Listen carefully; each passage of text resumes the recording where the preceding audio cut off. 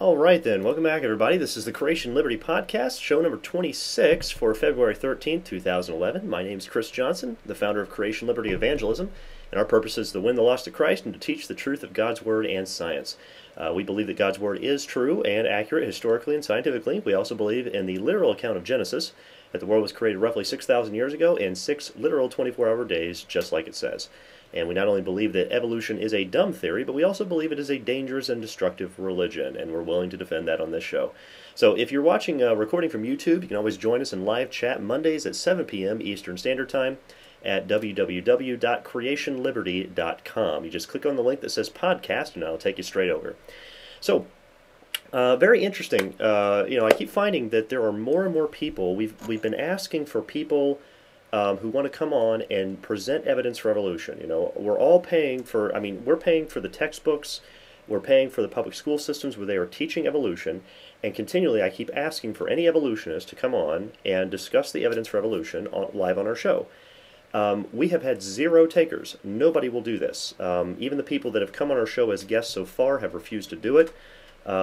Nobody wants to do it. Everybody wants to sit behind their computer screen where they're nice and comfortable, where they can, where they don't have to give their name and they don't have to, actually defend what they're saying. They just want to sit behind their computer screen where they have, they don't have to face anybody. And that's kind of the point that I'm getting to here.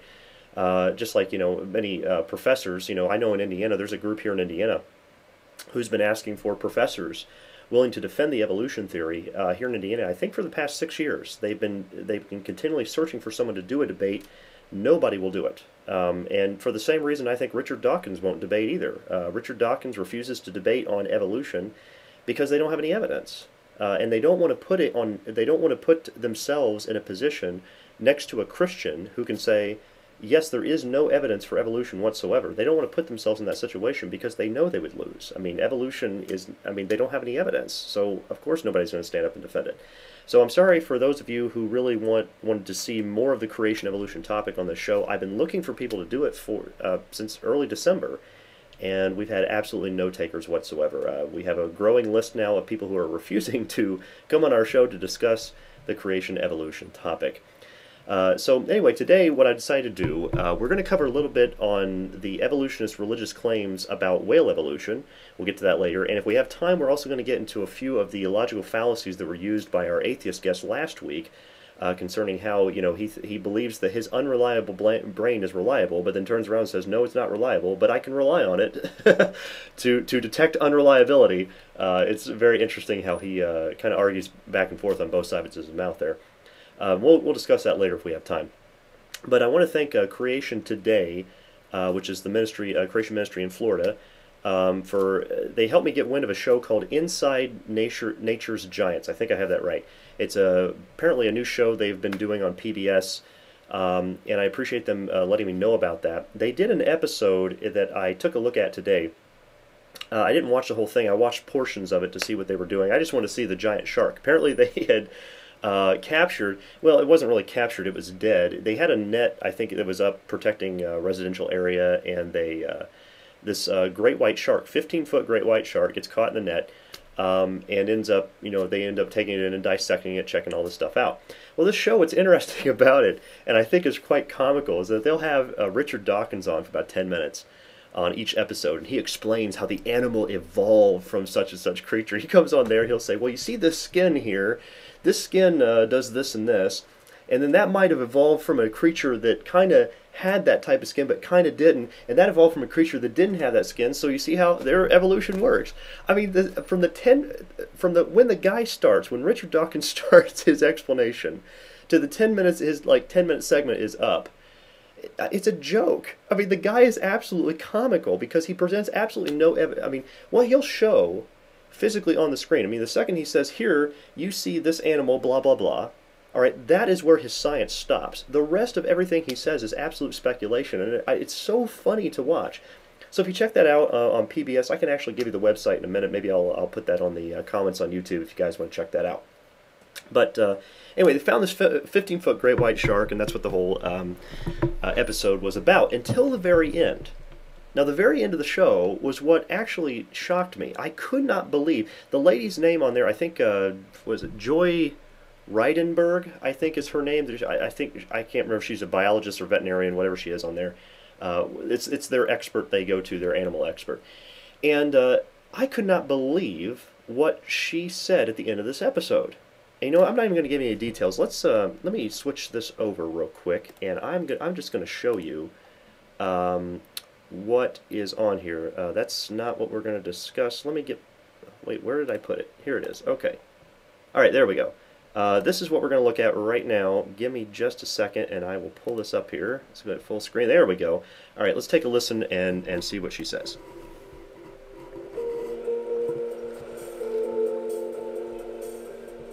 Back in New York, Joy's focus is on human anatomy. She investigates how similar we are to very different animals. Amazingly, in our bodies, she sees signs of an inner fish. This is hilarious. I mean, you might not think that there's a lot in common between us and a fish. They're very different looking. They've got scales, they don't have arms, they don't have legs.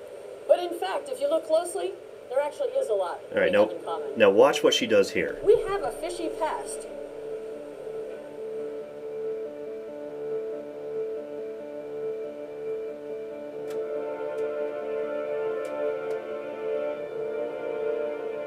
We're looking at embryos of 3-day-old zebrafish. Because they're transparent, you can see all of the organs right through it. You can see its heart beating right over here. Here's the eye. Here's where all the guts are. That's the digestive tract coming out to here. And there's its spine. But the area we're going to look at is right over here, where the gills form. And that's a fascinating area for us because the beginnings of the gills forming are little bumps. You might think this has nothing to do with human development, but in fact, humans go through a very similar phase where we also make all of these same little bumps. I brought here a model of a human embryo. Of course, it's very enlarged. A real human embryo at this stage would be very, very tiny. And we notice that there are these little gill bumps or gill arches. So those same structures that became gills in fish, in us, become part of our respiratory tract, but we're not using them just to breathe. We're using them to make sounds instead. Now, did you notice what she just said there? We're not using them just to breathe. That's what she said. And I'll give you the, hold on, the website here, this is at pbs.org/program/inside-natures-giants. And you can go look that up. I'll try to provide a link to that in the comments on YouTube if you go back and watch this video. What was amazing to me was that she actually what she did there was implied that we are breathing through these, as if these are gill pouches, and that humans go through the same evolutionary process that fish do. That's exactly what she's talking about. It's called recapitulates phylogeny is the long term for it. It just basically means, well, actually, you know what? I'm just going to show you here in just a second. Let me pull up something on this. What she just used was an argumentation that was proven wrong 135 years ago. And they're still teaching this. It's taught in all the major textbooks, in all the major colleges that I've ever seen. They teach this over and over. In fact, I think it was confirmed, I can't remember if it was in 2002 or whatever. The last time I remember, you know, Berkeley, they teach this kind of thing. And they're considered, you know, one of the most prestigious colleges in the world, Berkeley, and they're still teaching, you know, the embryo has gill slits. And let me pull this up on here real quick, and we'll see if we can get that going. Now this is, I'm going to show you a couple slides here. This is a textbook, you know, chapter 14, the entire chapter covering evolution. It says there's evidence from development. That's what they're talking about here. Now the similarity between the early stages in the development of many different animals helped convince Darwin, this is a quotation from this, that all forms of life shared common ancestors.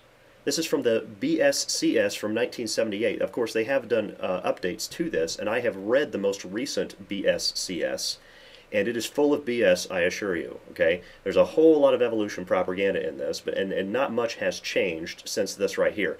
But they said this is one of the things Darwin considered this one of the best class of facts in favor of his theory, the embryo having gill slits. And that's you can read about that in the book Icons of Evolution. Darwin considered this by far the strongest single class of facts in favor of his theory.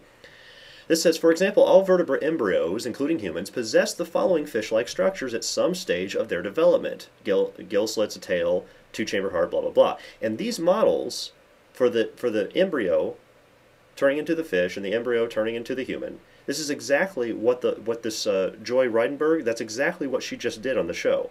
It says the presence of these fish-like structures in embryos of different species, it's talking about humans there, shows what? That these animals have evolved from fish and share the same basic pattern of fish development. Okay, that's what they keep teaching.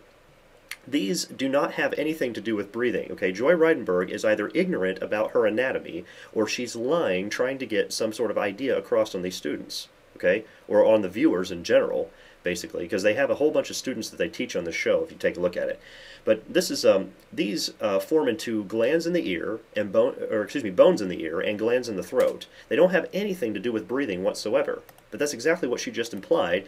If you go back and look at it, and that last thing was just saying, I've seen a lot of fat folks with a lot of chins, and they can't breathe through any of them, but the top one. But she implied in there, and I'll go back and listen to it again. She said, we don't just use them for breathing. That's what she said. Ernst Haeckel read Charles Darwin's Origin of Species, and he liked it, and he knew there needed to be some evidence. He says, we have a great theory here, but we don't have any evidence. So he decided to fabricate some evidence. And what he did, he drew embryos, and he faked the embryo. He faked the drawings, and he made them look alike. This is his drawings of a human embryo, the human ones on the right and the dog ones on the left. Okay, these are Haeckel's drawings, and he lied. He faked and changed them and made them look alike. At the top, these are his drawings, and at the bottom are actual photographs of these creatures taken a few years ago. He lied, okay? There's no easy way around this one. He lied about this. And these same exact charts have been taught in colleges even in the last century, or excuse me, in the last decade.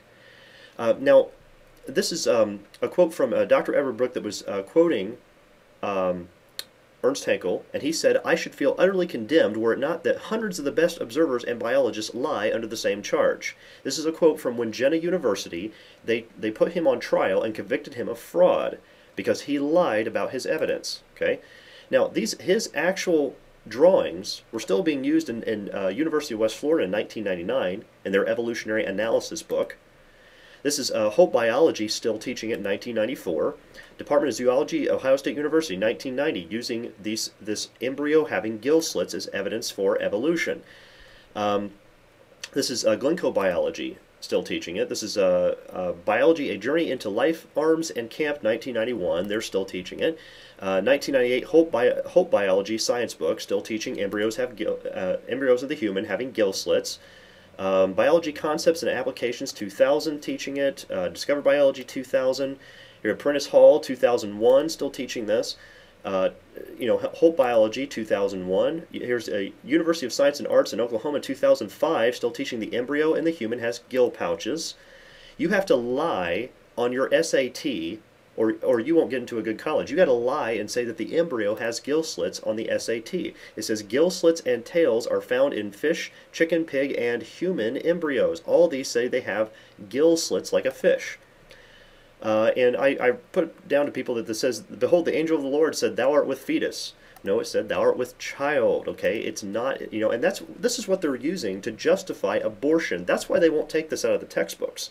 They need this to justify abortion and to try to, say, hey kids, look, evolution's true. Look, we have gill slits when we're growing up in the mother's womb. And here, it's still a child, by the way. I want to reiterate that point. This is a 21-week-old baby. He's less than 5 months old, and they had to do surgery on the baby while it was still in the womb. And when they cut the mother open, the baby reached out and grabbed the doctor's finger at less than 5 months old. It's still a baby, okay, at conception. And so the point being that they need this to justify abortion. They need this. I mean, that's the only evidence they've got for evolution. So of course they're going to keep it in the textbooks. I mean, why wouldn't they? But you see, folks, it's 135 years. I know it takes a while for textbooks to get up to date, but I think 135 years is long enough. I think we need to do something about this, okay? And there certainly should not be teaching it on PBS like they're and acting as if they're talking about science. You've got to be kidding me. That's science, falsely so called, it talks about in 1 Timothy. So, but let's see here. I just want to make mention of that. You guys can go back and watch that if you want. Like I said, I'll put a link in the comments there, if I remember to do it. Hopefully I'll remember to do that. Anyway, I want to go on and cover some stuff about whale evolution. I wrote quite a few articles this week talking about this subject, And there's a few select things they're using to try to say that the whole thing, or excuse me, the whole concept they're trying to get across is that fish evolved slowly over millions and millions of years. They slowly evolved into creatures that walk around on land, and then those creatures went back into the water, lost their legs, grew fins, and became whales. I'm not making this up. That is what they believe. Okay, even though we have no evidence for this whatsoever, there's an awful lot of evolutionists that still believe this, and it's taught in the public school system because, again, what else do they have? A lot of the stuff is kept in the textbooks just because they don't have anything else to replace it to get the children to believe in evolution, so they have to keep this stuff in there. And one of the ones we're going to talk about today is ambulocetus. They use this as evidence for evolution. They say ambulocetus. This is a actually this is also from PBS, their evolution library. You can go look this up on their website under whale evolution.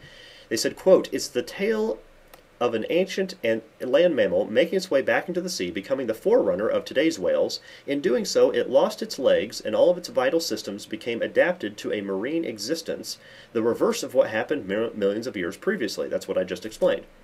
When the first animals crawled out of the sea onto land, another slightly more recent form called ambulocetus was an amphibious animal.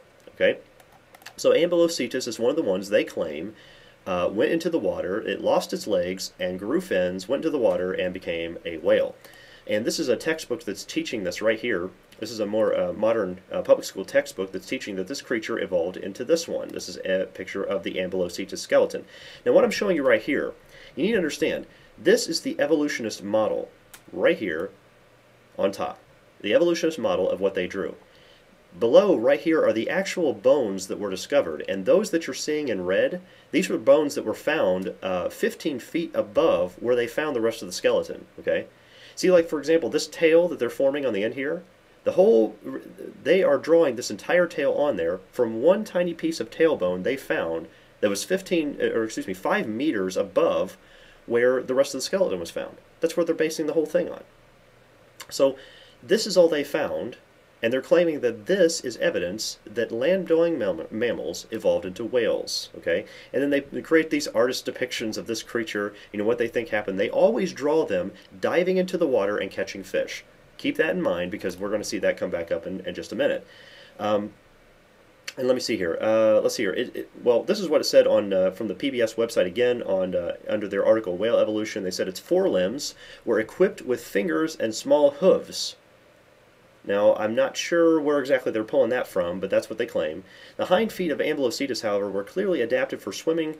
Functional analysis of its skeleton shows that it could get around efficiently on land and could swim by pushing back with its hind feet and undulating its tail as otters do today. However, they have no evidence of this. All they're claiming, they believe that that's what they did with it. But look, this is from, this is referring back to, Brian Thomas refers back to Johannes Thuysens, and this is a guy, you're going to see this guy's name come up all the time because he was a discoverer of some of the bones they found, including this one here, the skeletal model that you're seeing here. This is the one he discovered. And he says, but what is not revealed is that ambulocetus, illustrated as a possible transitional link to the modern whale, is missing its key body parts. He's right, they don't portray that. Since the pelvic girdle is not preserved, they don't have the key body parts to tell them what this thing is going to be, what it could do. They have no idea. Plus, we need to understand, before I even go any further, I want to read what I wrote right here. We're going to read this verbatim because this will explain the situation. Before we go any further, we need to clarify that no fossils can possibly be considered as evidence for evolution. Now, the evolutionists hate it when I bring this up, okay? But it's true. If a scientist finds a bone in the dirt, there is only one thing he knows for certain. It died. He doesn't even know where it died. He only knows where it ended up getting buried. That's it, okay? It could have died somewhere else and gotten buried there later, and that's what would happen in a flood. There is no way for a scientist to prove that the bones he found in the dirt had any children that lived. So he can't say that it's an ancestor of anyone. He could, even if a scientist could prove that this creature had a child, like they could tell from the bone structure, oh yes, this creature had a child, they couldn't prove the child lived. I mean, there's no way you can prove hardly anything conclusively. You definitely can't prove any kind of ancestry relationship from finding bones in the ground. Now this is Dr. Angela Meyer from her article, The World the world of whales, she said major conclusions were made about its mode of walking, about its tail structure, and yet the important fibula bones, pelvis, and tail bones were not found. So why are they drawing these conclusions when they haven't found them? The researchers assumed the skeleton was of a whale. They assumed a long tail for Amblicitus, because the whole point is they had to put a tail on it because they already thought it was a whale, so they said, well, let's stick the tail on it. Because they need something to be a missing link between land animals and whales for their evolution model to work, and that's really the problem. They're making major assumptions off of a few bones that were found, and they don't even know what they're talking about. Now, moving on, this one we're covering is Pakicetus evidence for evolution.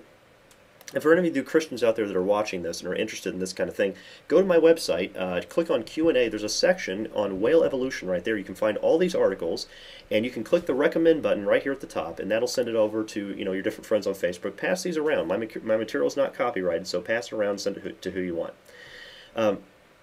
Now, this one, this is Pakicetus, is what we're talking about here. Now, you have to understand, this is from, let's see here, Daniel Patrick, or Pendick, excuse me, Daniel Pendrick. I said Daniel Patrick, I don't know why. Anyway, it says, better traces of whale pedigree discovered. That's the article he wrote. This is from Science Services and Gale Group, that they wrote, that he wrote this back in the 1990s when this was discovered.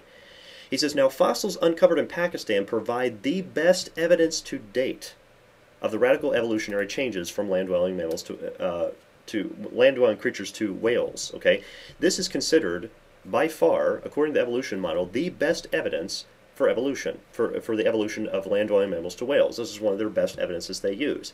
Concerning Pakicetus, this Thwesen, again, the guy that we talked about earlier, he says, I think for the first time there is what you could call a missing link. He's saying that this, in 1990, says this is the first time the missing link has been discovered. So even the evolutionists themselves know there are no missing links. And then he goes on to say, if there is such a thing as a missing link, because he doesn't even know, between the hearing mechanism of the marine mammal and the terrestrial mammal, that's what they're claiming is their best evidence for evolution. And Pakicetus has been cited as evidence that the earliest these creatures radiated slowly in productive shallow waters between Asia and India approximately 53 million years ago. So this picture you're looking at here is a slide that I retrieved from it's basically there's a whole big sets of presentations on evolution that comes from the Indiana University website, because I live here in Indiana. So the Indiana University website has this on their website for teachers to download and use to teach their children the children in their class about evolution. So this is what the students are learning. This is Pakicetus was an early whale 50 million years ago. Now, Pakicetus, okay, on the right, what you're seeing here, if you can see this, this is an artist rendition of what the guy Gingrich, who found the Pakicetus, what he said he found, okay, and see how they have him diving into the water and catching fish again? This is the way they always do it. What you're seeing here on the left, this is a completed skull, all right, what they say the Pakicetus was. In the red areas are the bones that were actually discovered. All they found was a couple skull fragments and a few teeth, and they're saying this is the evidence that land-dwelling mammals turn into whales. I mean, even when I saw this, I couldn't hardly believe it. I was like, this is what they're using as evidence for evolution? You've got to be kidding me. National Geographic actually had to lie about the description of the findings to sound more convincing that a missing link had been discovered. Watch this. This is from Dr. Terry Mortensen, who's referring to the National Geographic article. He said the fossil evidence at the time only consisted of parts of the skull, yet Gingrich's artist drew the creature swimming in the ocean with front legs like a land animal, but the mouth and rear end looking like a sea creature as it was trying to eat fish. But by 2001, more fossils had been found, and it was concluded that Pakicetus was no more amphibious than a tapir, which is a mammal similar to a pig. Continuing, quote, yet National Geographic misleadingly tells us that Gingrich discovered Pakicetus a terrestrial mammal on page 31 of their article. That's not what he called it when he discovered it and wrote about it in the scientific literature, end quote. Now that's the deception that really has to come into play here, because you have to lie. I mean, I think it's great when an article like National Geographic lies. I know the Christians will be like, well, that's pathetic that they have to lie. Oh, I agree, but I think it's great when they lie, because that proves how desperate they are for evidence for evolution when they have to lie about it. Now, on the left is a coyote skull. On the right is what they call a Pakicetus skull. Okay. I mean, they look exactly the same. So I don't know where they're coming from with this. And even then, again, no fossils can possibly count as evidence for evolution. Again, you can't prove that these bones had any children that lived. So you're not going to be able to prove anything from this. But yet they deceptively make slides like this to convince children that evolution is true. And I'm completely against that. Now, another one they use is a Basilosaurus. Okay, they call it the last step before the modern whale, Basilosaurus. Okay, this is an image from, let's see here, a book called Evolution, the Grand Experiment. You can get the references off my website. Again, this is under our, if you go to www.creationliberty.com. I'll try to put a link to this one to all these in the comment section on YouTube. You can check that out if you want to get the links. But if you go to our Q&A section under whale evolution, you can look up Basilosaurus there. And this is what was said from Evolution, the Grand Experiment. They said, according to the previously shown whale evolution diagram, because they put all the different ones like Basilosaurus and Pakicetus and Ambulocetus, they put them all together because this is how they always do it. They said, according to the previously shown whale evolution diagram, quote, Basilosaurus was the precursor to modern whales, one of the missing links, end quote. Okay? So that's what they're claiming. Now this is a picture, I found this is really interesting because this was on the Smithsonian Institute Archives, their website. This is when they first completed the Basilosaurus skeleton to put into a museum. This was the first one completed. This picture was taken in 1896. I thought they really digitally remastered that one really well. But that's this is from the actual photograph. You can go to their website and check that out. I think their website, yeah, it's right here. It's www.mnh.si.edu, and you can go check that out. But again, no fossil. You find this fossil. This is not evidence for evolution. It can't even be considered as evidence for evolution. If you brought that into a court of law and said, Your Honor, these are the bones of the ancestors of, or this is the ancestor of modern whales, I mean, you're going to get laughed out of the court. I mean, anybody can raise their hand and say, objection, he doesn't know that that bone has any children whatsoever. All right, your evidence is dismissed. Bring in your next evidence. I mean, that's exactly how the court system would go. But you see, evolution doesn't have to be put into a court of law to be proven. It only has to be made believable to a bunch of students so they will religiously believe it. And that's what's being done right here, and done right now in the public school system. And it's tragic, and I'm trying to do something about it. I'm working as hard as I can. But this says the hind limb. It's talking about the hind limb on Basilosaurus provides a clue to the evolutionary past of Basilosaurus. Because when I looked at this, I sat there and questioned it. I said, how is this supposed to be evidence for evolution? I mean, I don't get that. I said, where are they drawing this from? And then when I read this from the Smithsonian website, when they said the hind limb provides the clue, I said, now I understand what's going on here. See, this image, this is from, I think today the Smithsonian may be the only museum to have a completed one of these in their museum. I think there's other completed skeletons, but none of the other museums have one besides the Smithsonian, as far as I understand. But this is from Holt Biology 2001, and I'm quoting here right down at the bottom. I just blew this up to be bigger. It said, hind limb bones that have no function. You see, what they do is they say, okay, these hind limb bones have no function, so therefore they're remnants of the evolutionary past. Now, first of all, I'm going to say, even if these bones right here had no function, that doesn't prove an evolutionary relationship. Again, I'm going to say this again for emphasis. If these bones have no function, it does not prove an evolutionary relationship. Okay? It doesn't matter what you believe about them. It can't prove an evolutionary relationship because you can't prove that these bones that you found had any children that lived. Now, at the same time, they do have a function. Okay, these are what help them reproduce. That's how you get more of that same kind. And it seemed this is from Philip Gingrich, again the guy that discovered the Pakicetus bones. He said, "It seems to me that they could only be some sort of kind of sexual or reproductive clasper." That's what he even admitted the functionality of these things, okay? And it's the same thing that they have in whales. Whales today have these same types of little bones that you're seeing right here, okay? They have these on the whales, and that's what the whales use to reproduce. It helps them get baby whales. It's not a proof of evolutionary ancestry. But on this Eyes on Nature, Whales and Dolphins public school textbook, they said, just imagine the whales walking around. It's true. Well, look at these bones, and just imagine the whale walking around. I've tried as hard as I can, and I still can't imagine the whale walking around, okay? Now, but that is my point exactly. You have to imagine that it takes place. You know, I've seen other textbooks that say, if you can imagine a series of changes of the evolution of the eye, that's my point. You have to imagine it in your mind. It doesn't take place in reality. It's a religious speculation. It's pure fairy tale that you have to imagine in your mind. Okay? Now, this is the same book, this Carl and Debbie Warner from Evolution, the Grand Experiment. They're quoting Dr. Lawrence Barnes on here, and he said, or they said, Dr. Lawrence Barnes, a whale evolution expert from the Natural History Museum in Los Angeles, does not believe Basilosaurus was an ancestor to modern whales because this whale lived at the same time as more modern forms of whales. Well, how could it have evolved into whales if it was around the same time as whales were around? It would have had to evolve from something else if the theory were even true. I mean, it's not, so it doesn't matter. But he continues, and they say, quote, and therefore could not be a precursor. So even this Dr. Lawrence Barnes, he believes in evolution, and he's still saying, look, it can't be a precursor to it. It's not a missing link. Continuing, quote, apparently not all agree on Basilosaurus being the last ancestor prior to the evolution of the modern forms of whales, end quote. Okay? So there's still evolutionists that disagree about this stuff. This is Barbara Stahl, Vertebrate History, Problems of Evolution. You can check out her book when she says the serpentine form of the body. She's talking about a Basilosaurus here, and the peculiar serrated cheek teeth made it plain that these archaecetes could not have possibly been ancestral to any of the modern whales.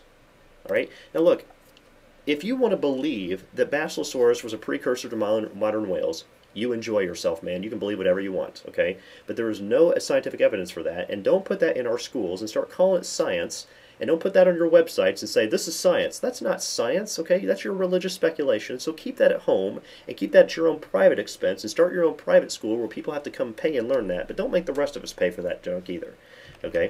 Now, this is a photograph. I'm not saying that this is a Basilosaurus, okay? But this is from Time Magazine. You can check this out. This is in our Seminar 3, Dinosaurs in the Bible. You can go check that out. That's on our YouTube channel.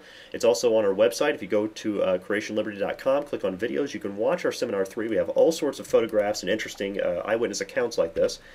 But this is from Time Magazine, March 12, 1934, page 32. Two professors from Paris Natural History Museum analyzed this and said it was not a whale and it was not a sea cow. So what was it? I don't know, but you know, it's possible these kind of creatures still could be around today. There's all sorts of sightings of a creature called the Ogopogo in British Columbia that they find that. The Ogopogo, they claim, is all the descriptions claim something very similar to the Basilosaurus. There's also a gentleman who claimed to have caught a baby one that was 18 inches long. He drew a sketch of it and threw it back in the water. And that can all be seen on our Seminar number 3, Dinosaurs in the Bible. Just go to our video section on our website, check that out. You can watch that for free. So it's possible some of these could still be alive today. But again, there's no evidence for this whale evolution, okay? Now, if you want to believe that fish evolved legs and evolved into creatures that came on land, and they evolved into, into creatures that went into shallow water and dove in and catch fish, and they lost their legs and evolved fins and became whales, okay, you can believe that. I don't care what you believe, but I'm sick and tired of paying for that religious junk to be taught at the public school system. Okay, you need to keep that home at your own private expense. Okay, now we're going to take the last few minutes here and go over a couple of things. I guess I just wanted to talk to last week's show. Very, very interesting. Now Josh has, I did not mean to. I wasn't trying to frustrate Josh. I know he was frustrated, and he's been trying to kind of hide that and tell me that he's not, but it was obvious from the last episode. You could tell he was frustrated when he left, and I'm sorry he was frustrated, but look, the guy had never, he studies this at a university in California, okay, and what he told me is he teaches this. He teaches philosophy and logic at a university in California. Now, as a person that teaches philosophy and logic at a university of California, and we had to, at the beginning of the show, go look up the definition of no, because he didn't really understand that it dealt with certainty.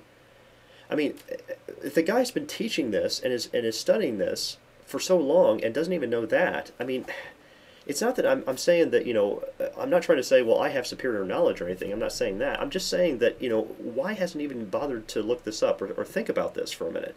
And that really, as soon as he said that, and we looked and he saw where it dealt with certainty, and he had never seen that before, that showed me clearly from the beginning he had not really thought about this.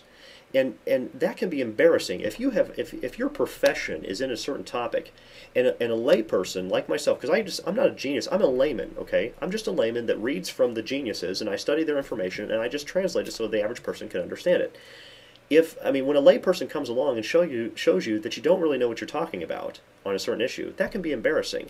And so I could see that his frustration really started to build from that point, because he saw that it was from certain, and you could tell in certain parts of the video, you go back and watch it, that he started to say, well, we certainly know, and then he'd stop, and he'd stop himself, because he realized that he was saying that he could know things with certainty, but he really had to stay away from that, because that's why he tried to say that his definition was justified true belief. Excuse me, your belief has nothing to do with the truth. Your belief doesn't prove truth, okay? And when he says it's justified true belief, well, you can't prove anything's true if you just believe it. I mean, that's not really knowledge. I mean, that's a circular argument too.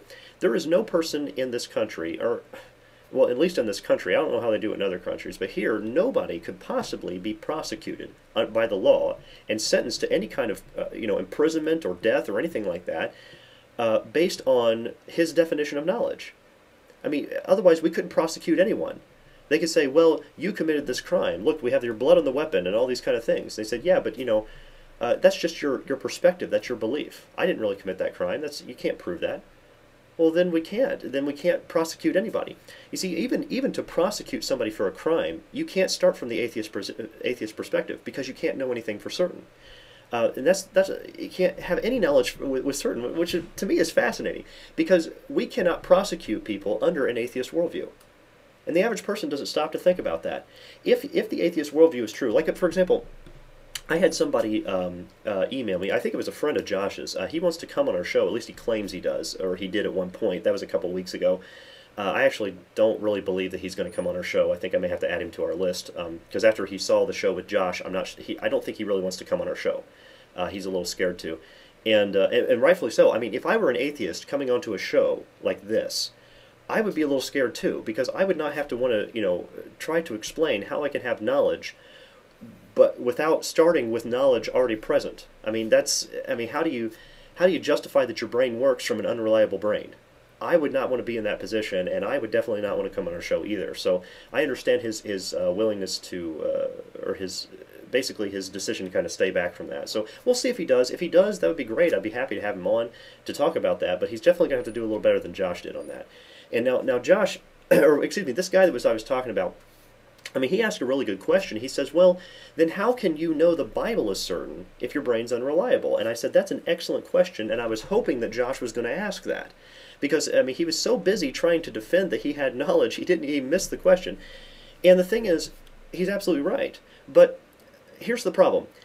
He's trying to start the Christian off and bring the Christian into the atheist worldview to have a discussion with the atheist, okay?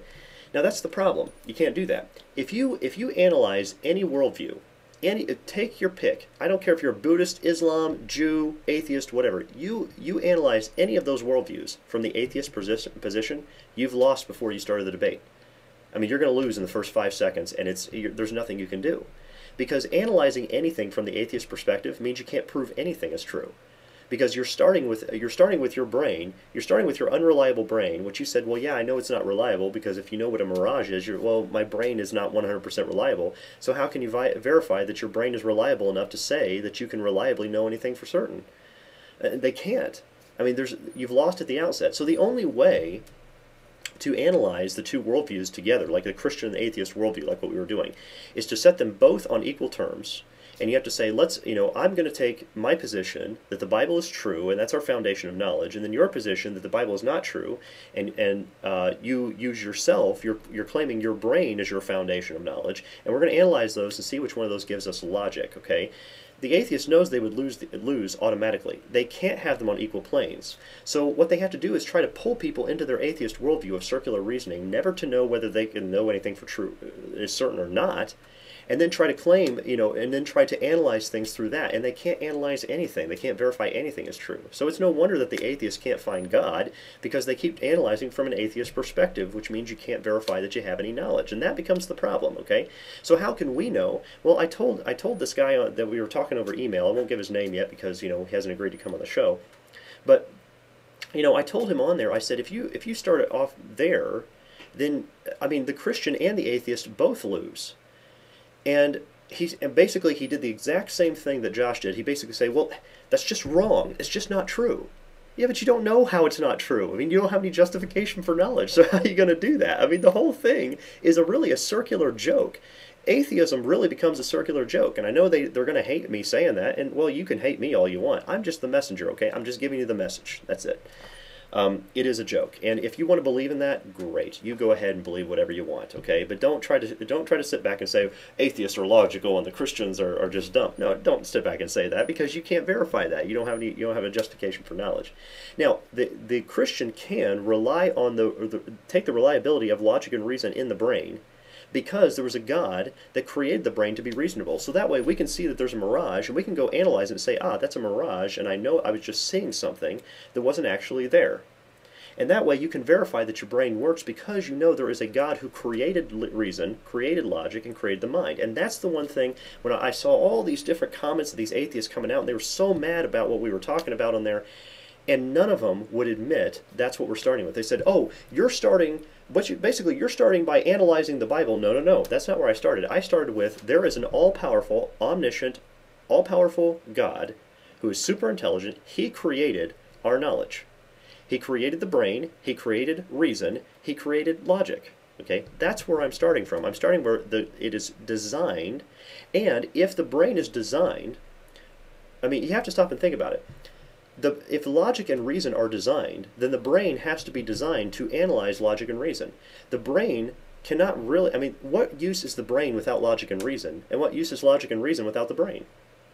So they were both designed for each other. It's also a symbiotic relationship between the two, but the atheist wants to just sit there and say it's out there and then claim that, well, I understand reason. Look how enlightened I am. Look how smart I am. That's why they call, I've heard so many people refer to themselves as the enlightened thinkers because they're atheists. It just keeps proving the Bible true. In first chapter of Romans, it says, professing themselves to be wise, they became fools. And it's absolute foolishness. It's circular foolishness.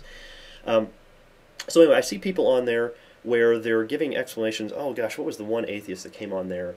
And oh man, I can't remember what he said. I should have pulled some of these up and taken a look at them, because some of the claims they were making is so ridiculous. And they would say, well, you're using a logical fallacy. Well, how did you prove that?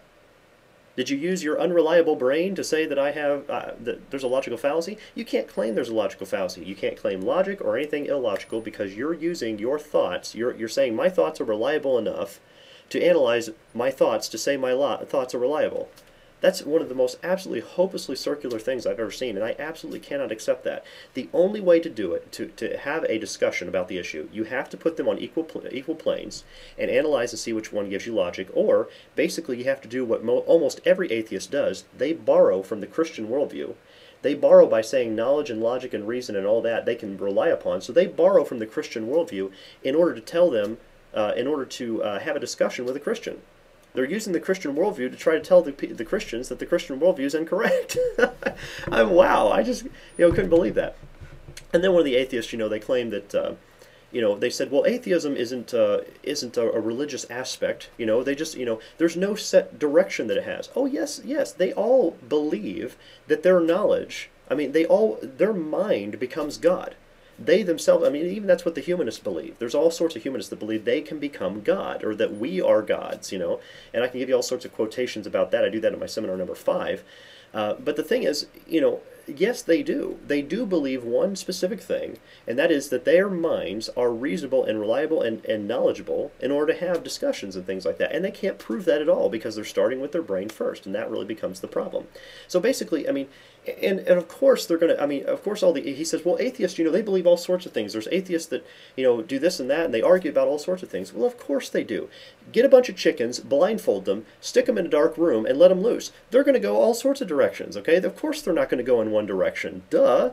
But all the atheists that are blindfolded in the dark woods, trying to bumble around and find, one particular twig out of the entire forest, they have no idea where they're going. And it's really a scary thought, because once they acknowledge that, they know full well that they can't have a discussion. And even if you look at the other Josh, there's a Josh that was on the debates we did, or the debates I posted for from Gene Cook's show, from the Narrow Mind. If you listen to that, he says, if I don't assume my brain to work, I'm quoting him, okay, because I remember him saying this. I was so shocked that he said this. He says, if I don't assume my brain to work, then I'm not even going to have a talk with you. I'm not going to say anything. I'm not even going to talk with anybody. Josh was actually correct in that debate. At least he was honest enough to admit that if he doesn't assume that, he can't have a discussion, and that assumption is based on the Christian worldview that we can rely on our thoughts because we have an all-powerful, omniscient God who created them. But they have no justification for that assumption. It's purely religious. They think they don't have a religion, but they absolutely do. So I find that very fascinating. Anyway, we got through all the subjects I really wanted to get to today. If any of you guys have any questions at all, feel free to email me, okay? My email is on my website. There's a couple, basically you really need to go to the contact page on my website. That's why I usually don't hand out my email on the show. You need to go to the contact page, because there's a couple things that you have to make sure that you include in the email, or you're not even going to get a response from me. Before I actually posted this contact, the 2 rules that I require for people to contact me, I used to get all sorts of unsigned emails, and what they would do is they would send me 10, 20 questions on there, and I would go back and I would start to answer each one of the questions, and they never get back with me. They purposefully wanted to waste my time. They didn't really want an answer. They just wanted to waste my time, and they purposely did that just to waste it.